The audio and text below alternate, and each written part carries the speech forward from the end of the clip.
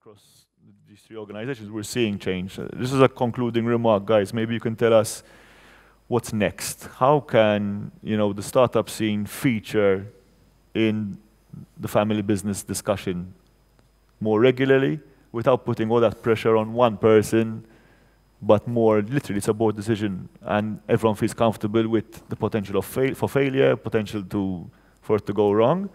Maybe you can just give a bit of a piece that we can then quote later on and make a bit of a fuss about, just to say like, look, this is what family businesses would be looking for, this is what will attract their attention, so that eventually when we fine-tune our startups and we're ready to pitch them, the family business funds, which are quite material when you put them all together in particular, what will allow those startups realistically and respectfully sit down with these guys and go through a formalized process that allows a real good chance of startups being invested in by family businesses.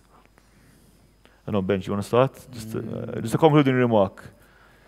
Like, what would you and your future board look at when, attracting startups, and what would help you make a decision that is spread amongst your board rather than just you taking it on yourself to take that leap, to make that call? I'll pass. Luke, I'll start with you.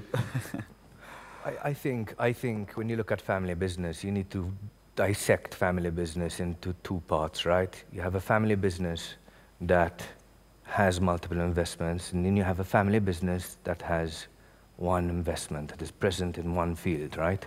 You look at family business, most family businesses don't go on after the third generation.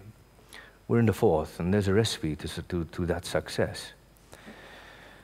Too many cooks spoil the broth. Now, what do I mean by this? I mean that you can't have too many people doing the same thing.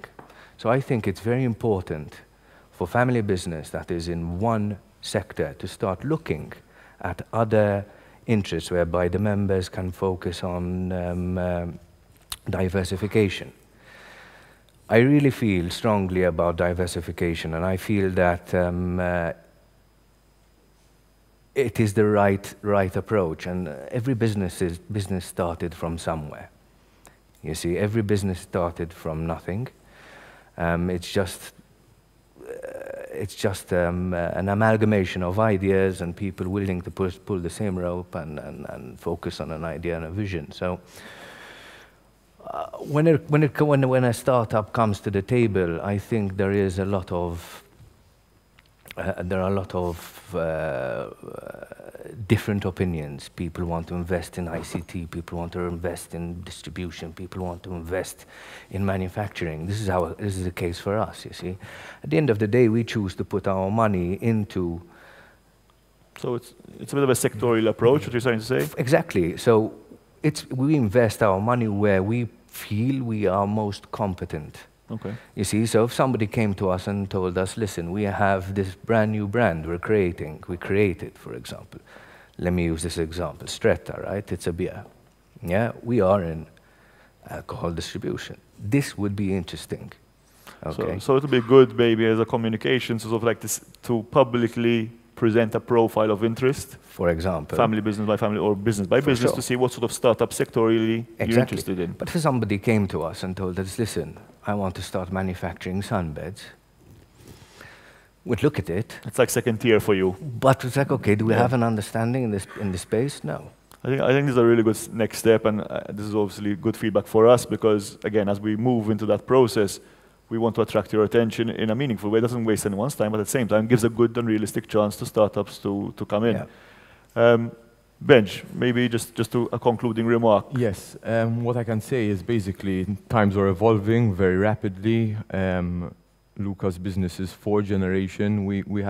I happen to be in the 5th generation, and throughout the last 100 years, we've seen companies set up. You'd have the cash cows that do well for 10, 15, even 20 years.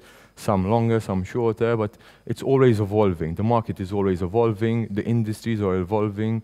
The tech is always evolving. The geopolitics are always evolving. So it is very important to keep diversifying, as Luca is saying, because what is doing well today might not be the same. It's a really good point. The success might not, you know. So you always have to bridge the gap and replace from one company with another to keep on going. I think if we present the case, because we would say startup investments are risky, but standing still is also very risky. So essentially, responsible businesses need to keep looking at what's next and what's new. So this is good to help the flow. The ship needs to be steered, and if it keeps going in the same direction, eventually you will hit, you know, something. So I think your question for me was, how do you get it accepted in the boardroom? Correct. And family businesses have a lot of internal family politics. Absolutely. And this is the challenge. This is what I've seen in my family, and I've discussed with many other families. And yeah, diversification 100% is what has allowed these family businesses to keep on going. And so, you know, I think just as you may have internal support for finance or marketing, you would have, you know, today we're outsourcing marketing, we're outsourcing our specific roles, but it would be a function where there is a certain autonomy to the family business to look at startups where, you know, the board have acceptance to, you know, put money down on what a specific team would put forward. Right. So having that access. Thanks, Ben. I think just a last remark. I think that all startups should really study the market at the moment in Malta with regards to the businesses that could assist them. You need to look for strategic partnerships. Find businesses that are bigger than you that can help you achieve some kind of parabolic growth in your business that will accelerate your business to make money faster. So whatever the business may be, find a business, approach them, have the courage to approach them, make sure your pitch deck is on form, and like a matching. Yeah. Like a Tinder for startups and investors. Literally. I mean, that's actually a really good idea. That's actually a really good idea. I wrote it down already, so it's mine.